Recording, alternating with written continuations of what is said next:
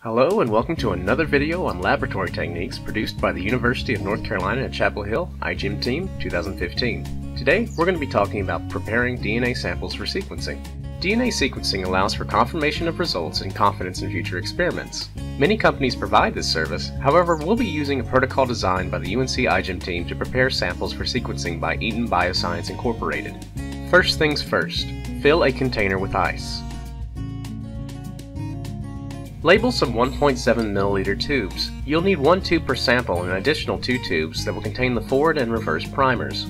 Remove the primers from the negative 20 degrees Celsius freezer. In our case, we'll be using VR and VF2 primers, which are standard iGEM primers. Place them on ice.